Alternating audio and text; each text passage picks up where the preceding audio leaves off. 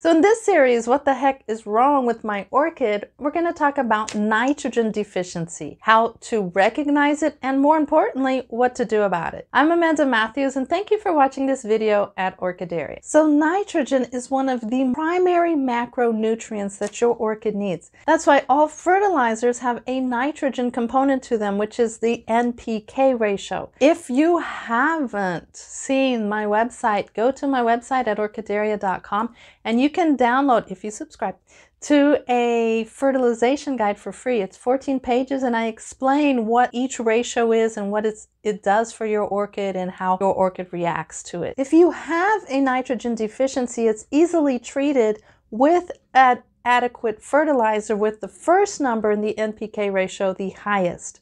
You can also use black tea to raise that nitrogen level if you do not want to add chemical fertilizers to it. So how do you identify a nitrogen deficiency in orchids? All three primary macronutrients, which are nitrogen, phosphorus, and potassium, NPK, are mobile nutrients. That means the orchid can pull them from any other structure in the orchid to supply where it's most needed. Once the orchid senses this deficiency, it's going to pull nitrogen from where it has in excess. So if your older leaves are fine and healthy, they have a higher quantity of nitrogen than the younger leaves that are just sprouting out and they need that nitrogen. Well, the orchid's going to pull that nitrogen from the older leaves and move it to the younger leaves. This means that your nitrogen deficiency will be more visible in older bottom leaves on your orchid. Now, a nitrogen deficiency will have a halo effect. The outside of the orchid will turn, of the leaf will turn yellow, while the middle of the orchid will be still bright green. Now, what is happening here is the orchid is pulling nitrogens from the very tips and ends and outside edges to later pull it through the middle of the orchid leaf. The difference between a nitrogen deficiency and a magnesium deficiency is that magnesium deficiency, if it's in the more advanced stages, it will show rusty spots on the leaf that easily mistaken for bacterial brown spot. And if they aren't cured, they can invite that to come in. Nitrogen deficiency does not have those spots. Also, look at the very tip of the orchid leaf. If it's starting to turn yellow and this yellow is being pulled back, it has a nitrogen deficiency. So your tips are going to turn yellow and curl under, and soon these yellow tips are going to turn brown. Now, don't mistake the turning brown with a overdose of fertilizer, because also when you give your orchid too much fertilizer, the tips can also turn brown. It's just their reaction to, what do I do with all this fertilizer? So if you have over fertilized, oh, hey, whoa, whoa, whoa, whoa, yikes! Oh, midnight, really midnight, no, stop.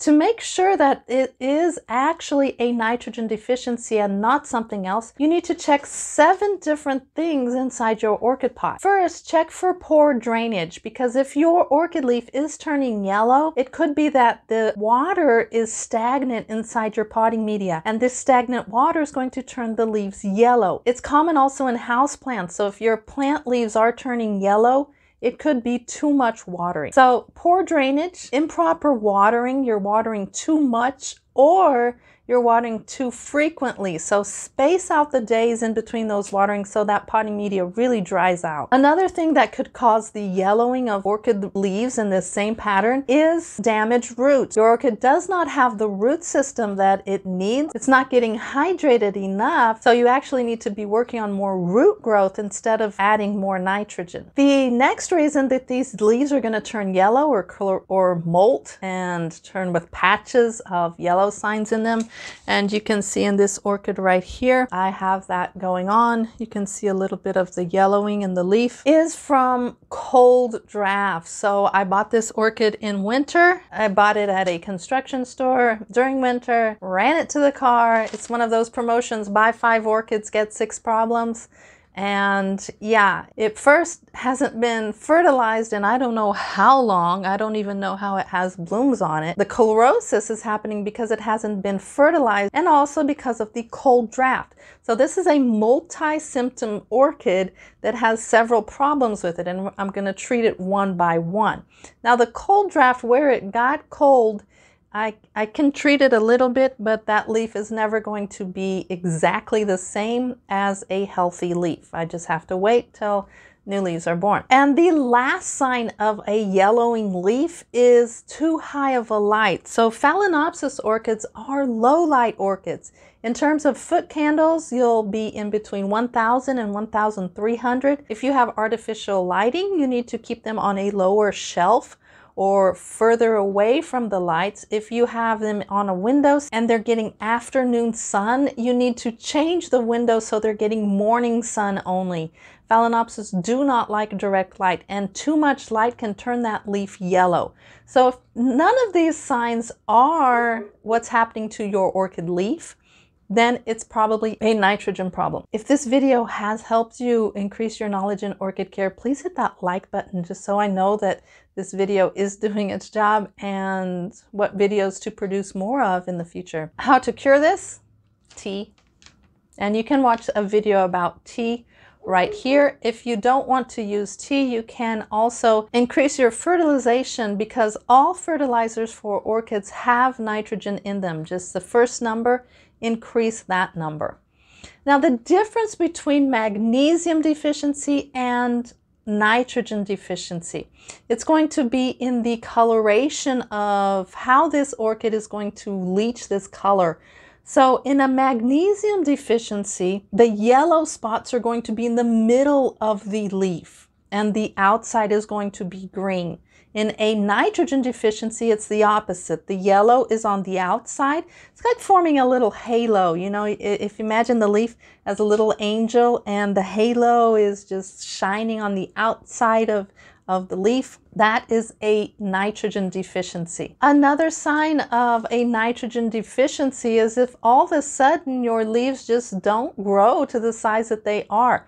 It's not disproportional growth, it's just smaller growth all the way around. Now let's say you fixed your nitrogen deficiency, you got a fertilizer with an extra dose of nitrogen and you just applied it week after week after week after week. What are the signs of a nitrogen toxicity? Because we can do the other side. It's not a deficiency, but you have too much inside your orchid pot. Now the first sign of this is obviously the chlorosis isn't going to happen because it has nitrogen to produce healthy chlorophyll. So your leaves are going to go in overload of chlorophyll. They're going to turn dark, luscious green. Now, if they're in the right light and they're already very, very green, you might think that's a sign, I think my nitrogen levels are a little high. Too much nitrogen in your orchid pot will start to produce KEIKIS. So if you have an incredible high amount of keiki production one year and it didn't blossom, but the KEIKIS are just, you know, keiki here, keiki there, keiki everywhere, you have excess nitrogen and you need to bring that nitrogen down by probably changing fertilizers with one that doesn't have the high amount of nitrogen in it. So too much nitrogen inside your orchid is going to incentivate unproportional growth. So if you have one leaf that is way high, way long, and the next leaf grows outside the parameters, and then the next leaf is small, or you have the orchid on the left side is growing way too much, and then on the orchid on the right side is just keeping tiny, that is too much nitrogen inside your fertilizer. So you need to really manage those doses and bring that fertilizer down a little bit. Each orchid is going to have its range of green and you need to know what a healthy orchid looks like. And to see the signs of a healthy orchid, you can watch this video up here, and I'll show you 13 signs to know that your orchid care is adequate. And if you haven't seen the magnesium deficiency, you can watch this video down here. Thank you for watching, and if you have any questions about nitrogen deficiency, please write them in the box below. That's something I really like to do, is to interact with other people here, and being a small channel, I still can do that. In all, I wish you the best with your orchid care, and happy cultivating.